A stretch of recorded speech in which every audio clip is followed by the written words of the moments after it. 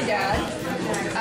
These are my mother's recipe. They're 200-300-year-old recipes that have come from our family into the restaurant. My mother cooks with me all the time, and she brings all her love and goodness into each dish.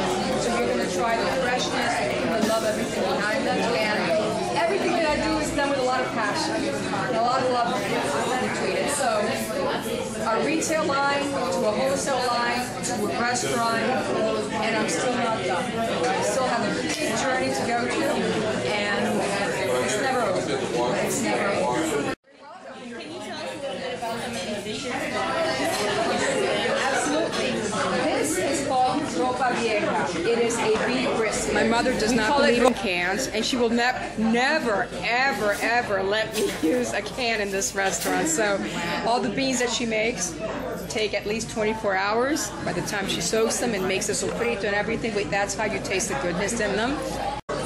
Each country in Latin America has a different sofrito or maripois.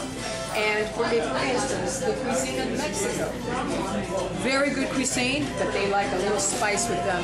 Cuban food is slow cooked. We roast our vegetables. We slow cook everything so that we don't add a lot of salt. We cook a lot with dry white wine and a lot of different spices and fresh herbs and such. So it's all very fresh, very Spaniard. We were colonized by Spain, as you know, so a lot of our food is a little bit Mediterranean with island Spain. Oh, very good. All right. Thank you. Thank you. You're very welcome. Thank you. And I can't thank you guys enough for coming.